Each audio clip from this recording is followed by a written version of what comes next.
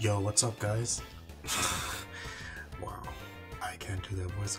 Yo, what up, guys? It's Buku Strikes here, and here we are with a Pokemon video. Today, we're going to be talking about SKELEDIRGE.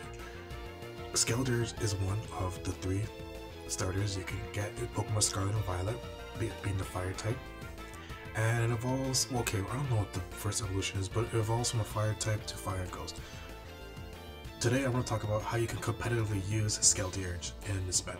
Now, SKELEDIRGE is a defensive fire type with stats that complement that in a move pool. So as you can see here, it has base 104 HP, combined with the base 100 defense, which makes it a great wall. And its special defense is not that bad. 75 is respectable on its own. It's pretty mediocre, but when you combine that with its base 104 HP, it can make for a great wall. But what makes SKELEDIRGE unique from a lot of other walls is that it's also very offensively oriented. With its base 110 special attack, it can actually put out some decent enough damage. And along with that special attack, it also has Torch Song. Torch Song is its signature move, base 80 fire type move with 100% accuracy, and it has a 100% chance to raise and use a special attack by 1, which is huge. And the reason why it is huge is when you combine that with its ability Unaware, which ignores other Pokemon stat changes. Basically, you can't set up on SKELEDIRGE. Whatever damage you're going to do, you're going to do. When you combine that with the fact that it's tanky and it has Torch Song, which always raises special attack, you have a very, very dangerous defensive mon that when you leave it unchecked, it can actually end games pretty fast if you don't take care of it right away. Now, it's Fire and Ghost, which is a decent defensive typing. It's got some good immunities to fighting, and normal, along with a lot of great resistances such as Bug, Grass, Fairy, Steel, and Ice, and a few more probably, and Poison, and Steel. Basically, Fire and Ghost, actually, it's a great defensive typing actually. SKELEDIRGE, all of its, the way Game Freak designed this mon, all of its parameters perfectly complement each other. It is a move that boosts its special attack guaranteed, along with a great defensive move pool with moves such as Slack Off, Will-O-Wisp, and Yawn. It also has access to, as I said before, Unaware, and it's got great stats that perfectly complement it. Now, how you want to build SKELEDIRGE? Now, the only thing with SKELEDIRGE, I don't know how you pronounce it, SKELEDIRGE, is that once you see a SKELEDIRGE on an enemy team or your team, everyone knows a set's gonna run. I firmly believe that SKELEDIRGE has only one set that you could sort of play around with, but it's got one set, and that is Will-O-Wisp, Hex, Torch Song, and Slack Off. Will-O-Wisp because you want to spread burns. Burning opposing mon is just it's beneficial, the 6% chip, as well as having their attack, and that complements with Hex, which doubles its power if the target is status, so it goes from 65 to 130. Torch Song because you have to run this move. You don't really have a choice. This is what makes SKELEDIRGE SKELEDIRGE. This is the move that gets people scared when they see this mon. And lastly, you have Slack Off because in order to keep doing what you do with these 3 moves, you gotta heal it off every turn. So Slack Off greatly complements the set. And as for your ability, I mean, you have Blaze and you have Unaware. Don't run Blaze. Don't do it. It's not good. Don't do it. Just run Unaware. You always run Unaware, no contest. As for items, you can switch between heavy duty boots and leftovers, and it really just depends on your team's needs. If your team already has great hazard support, then I would say, yeah, run leftovers. The 6% healing each turn is very beneficial, especially when you are able to avoid 2-hit KOs and turn into 3-hit KOs. Having the leftovers passive recovery each turn is very good. However, if your team is lacking in hazard support, aka you don't have Defog or Rapid Spin or the other moves that they keep introducing, then I would definitely go heavy duty boots so that whenever you switch in, you don't take any hazard damage from Stealth Rock, because that is one of SKELEDIRGE's weaknesses, is that it is weak to Stealth Rock, so we'll take that 25% damage, aka a quarter of its health. And also, it's also weak to Toxic Spikes, and I don't know, Game Freak put a lot of Toxic Spikes users in this game, so you really do have to watch out for getting this Mon poisoned, because if this Mon gets poisoned, it's not gonna be able to roll, and if it gets badly poisoned, it's lights out. This Mon is just useless, so you definitely do not want to get a poison. Paralyzed, it's fine. Sleep is cool. Poison, it's a death sentence for this Mon. Don't let it get poisoned, so heavy duty boots really does alleviate having to be affected by toxic spikes, and it also helps to get spikes as well. The rack up, especially when you have to switch in to take a move, the damage rack up from rocks and spikes, it does add up, and it really does make SKELEDIRGE's job harder. So heavy duty boots if your team does not have good hazard control, otherwise stick with leftovers. As for the Terra type, because it's defensive Mon, what I find with terrestrializing so far, it's only been 1 day, so take everything with a grain of salt. But what I find with terrestrializing is that if you're a defensive Mon, you generally just want to stick with your two, especially if you're a dual type, you want to stick with your two types you already have, which would be Ghost and Fire. I don't see the much use in trying to experiment outside. Like, I would say, if anything, you could try you could try to terrestrialize in a dark type, and I say that because by turning it to a dark type, you do get rid of your ghost and dark weakness. But to be honest, it doesn't really help you all that much, especially because, I mean, we're gonna go further into like moves you could potentially run. But to be honest, the only other move I could think of that actually has viability is Yawn. And if you're gonna run Yawn, then yeah, I mean, you're not spreading status as a Will-O-Wisp, so you might as well just run Yawn. But like most of his other moves, like the opportunity cost is just, it's not worth it. Like, I guess you could run Nightshade, but I mean, especially because Torch Song is giving you that boost, why not just run a special attacking ghost move like Hex? You get the boost from the special attack. So I really don't see, you can look at his other moves, it's not that they're bad, it's just Slack Off, you have to run Slack Off. Like, it's a slow defensive Mon, you have to run this. Torch Song, like, come on, you get a special attack each time you use it. I don't see what else you would run. So these two moves, guaranteed. Now you need a stat, like, his coverage is actually pretty bad. That's probably another weakness as well. His coverage is pretty bad. Like, he has brother, he has his Earth Power. And you know what? I would say if Heatran was in this game, definitely run Earth Power. But there's no Heatran, so you don't need Earth Power. So you don't need coverage for this guy. Just stick with your two stabs, Hex, Torch Song. If you want to be freaky, you can run Terra Blast, Ghost, but that's pushing it. I would just stick with Hex.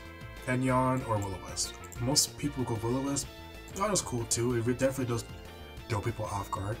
And might I add, running Yawn lets you win, especially what might happen is that you might run into SKELEDIRGE mirror matches, and especially if you don't have any like weird EV spreads, you definitely want to run. Yawn would catch them off guard, and they'd be forced to either switch or take the sleep and then have their wall out of commission for a few turns. So Yawn's definitely an option. Now in terms of EV spreads, what I would recommend, and really it's just pretty simple, you just run max HP and you either go max defense or max special defense. Now what you would run is kind of preference, but also strategical. Most people would run max defense because its defense is his higher stat, which makes sense. But it almost feels sometimes too much, especially because if you have Will-O-Wisp and you burn them, now what? Their attack is halved and you have max defense. It's kind of overkill sometimes. So you have the option to also run max special defense, and that's a great compliment when you factor in that if you burn the attacker, now they really can't touch you. Even without defense investments, your HP is so high, they can't really touch you. And especially with the max special defense, it allows you to take more hits than you normally could. Because without max def, you can take a special attack hit, but especially if it's super effective, you're only taking one, and that hurts a lot. But with max special defense, you can take a lot more, like a lot more. So consider that if you're gonna run the Will-O-Wisp set. If you're running Yawn, just run max. If you're gonna run Yawn, just run max defense because you don't have any burns to support you. So I would just run max defense if you want to get on. Otherwise, it's pretty flexible with the defense or special defense. Don't bother investing special attack, it's just not worth your defensive mod, just leave it alone. Speed, don't bother. I mean, you could do something like this, especially if you want to win the Skeledige's mirror matches. You can just bring your speed up a little so that you don't lose the mirror matches. Now, in terms of teammates, now Skeledige's definitely benefits from 1, teammates that can spread status, and 2, teammates that can help cover his weaknesses, because he is weak to ground, rock, dark, ghost, and probably one more, or water. So, great teammates that I would suggest to pair Skeledige's with: Toxapex. Toxapex is a water and poison type, so Toxapex covers the fact that Skeledige's is weak to water. Not so much the other weaknesses, but actually Skeledige's actually supports Toxapex more because, do they? I don't know. But the main point about Toxapex is that you can run these poison moves to help spread poison so that Skeledige's could do more damage with X. You just have to be careful that you don't accidentally burn poison and attacking with to burn. But I would say, yeah, Pex is a great, and I also recommend a grass type as well. Fire, water, grass is a great core you can run. They each cover their weaknesses effectively. Especially with dual typing, you can actually have a lot of support in terms of that. So obviously you can run other water types, but I just came up with Pex because that's the one I used on my team, and I think it does great with Regenerator, so it can self-sustain itself. And it can spread poison with these big poison moves, and it's a water type, so water types are just very valuable. Well, not so much anymore, they lost Skull, but that's another topic for another day. In terms of grass types you could support with Skeledige's, Toadstool is a good one. It's got Spore to spread sleep, it's got Toxic to spread poison, and it also has great support moves with Rapid Spin, especially if you're running the Leftover set, which is weak to hazards. Toadstool's Rapid Spin can really help keep rocks and T-Specs off the field. And you could also run the Knockoff is great in knocking off items because, well, here, if you type in Knockoff Distribution, the number 10, I think it's less than 20. Yeah, so not a lot of ones have knockoff, so it's a commodity. So Toadstool I think is a great teammate. And Brute Bonnet, I never used Brute Bonnet yet, but I just clicked it quickly because it's a dark type, so it covers the ghost and dark weakness of Skeledige's, and it can also spread poison, not poison, it can spread sleep. So that's just a quick analysis of how to use Skeledige's. Hopefully if I remember to, so the follow-up would be how to actually use it in battle. The main general game plan with Skeledige's is that you want to use it to tank.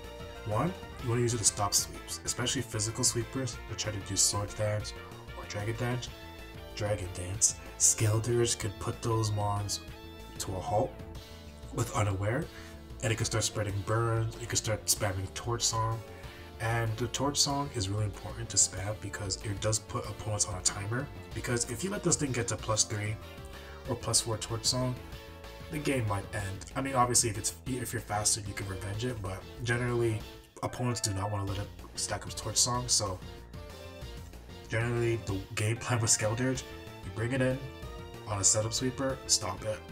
Or you're bringing it on most physical attacker, depending on your EV investments, you bring it in on the stronger stat, you wall it, you either burn, or you press Torch Song, or you make a double switch, but that's can get more complicated. And yeah, hopefully the follow-up, I remember... Okay, this is where I put the video of me talking about Skeledige's battle. Man, I really gotta remember to save my replays. Okay, so in this battle here, this is just a demonstration of how to use Skeledige's effectively. So I just lost my Clodsire, and I let my opponent belly drum. Well, I didn't let him. I let my opponent belly drum. He got +6 with belly drum. So obviously I'm in a very bad position. Avalok dies, Tinglu dies, Florges dies, Wolfchen dies. Now, Skeledige's does not die, and you're gonna see why. So I bring in Skeledige's, and for this Skeledige's, I set the type, the Terrestrialize to Ghost. Now, I just want to let you know that if I set his Terrestrialize to Fire, I would have lost because Waterfall is still super effective and I lose. But as you can see here, I'm going to click Terrestrialize, and then I'm going to immediately burn the Zimro. Oh my god, where am I? Yes. opponent would click, if my opponent would click a move, then we could actually get this move. This is where I need to save my replays. There you go. So I terrestrialized into a ghost type. He's gonna go for waterfall, thinking, okay, he's got this. And I still take a lot of damage because obviously Azumarill has terrestrialized, but because of my unaware, I don't take the 5 billion damage from waterfall. I just take the 44%. Standard is doable, and because I terrestrialize into a ghost type, I don't have to take the super effective damage and I actually live. And at this point, I can. Now, this is obviously is a gamble getting that wisp. If I miss that Will-O-Wisp, I lose the game. But I hit it, so that's great. Now Azumarill's burnt, and now his Azumarill's useless. I can just slack off. Oh, if I got flinched as well, that was also game over. But so lucky I didn't get flinched. But yes, I can just click slack off at that point, and Azumarill has pretty much been neutralized. And this is also great too because by terrestrializing into a ghost type, Great Tusk also can't touch me. If I was a fire type, it would just click Earthquake, I lose. But because I am a terrestrialized ghost type and I lose my fire typing, I can just immediately burn this. Oh, I mean, the knockoff's gonna hurt a little. I mean, not really. 36%. That's like, losing my leftovers kinda sucks, but the burn was worth it. This thing is out of commission, it can't do any damage, and my SKELEDIRGE can go on, and if I just fast forward, pretty sure I just went, here we go. Nope, not here. Yes, here. So at this point, most of the team is knocked out. I'm in neck and neck with the Dunsparce. I can't believe they made this. The Dunsparce, and at this point, I'm a ghost type, so apparently the Dunsparce gets Boom Burst, which is crazy. Oh. Yes, apparently the Dunsparce gets Boom Burst, so the fact that I'm a ghost type means I'm unaffected by Boom Burst, and at this point, it has Earth Power, but like I said before, SKELEDIRGE, even though it has subpar special defense, the fact that A, it has base 100 HP, and B, I'm a ghost type, just pure ghost type with terrestrialize, means that this Dunsparce literally can't touch me. And if you look at the rest of his team, Fluttermane can't do anything to me. Because I have double hazards up. It probably could. Palma, I don't know what this thing does, but this thing, I don't know what that move did, but whatever. I tailed it, and at this point, I just won the match. So that's how you want to use SKELEDIRGE. You just want to make it as it's a good defensive pivot, but it could also be used as a wall, and it could really just end games if you leave it unchecked. And yeah, so that's how you use SKELEDIRGE. So thank you for watching. I'm going to try to be doing competitive analysis for a lot of Pokemon, gotta get the content out there. But yeah, SKELEDIRGE, I had a lot of fun using him for, I think I played 5 games with him. 5 games with him so far. It's definitely a very fun mod, very tanky. It's a unique take on the defensive wall. And yeah, I'm going to be uploading a lot, and if you like the video, like, comment, subscribe, and click the notification bell if you really want to keep watching. But yeah, later.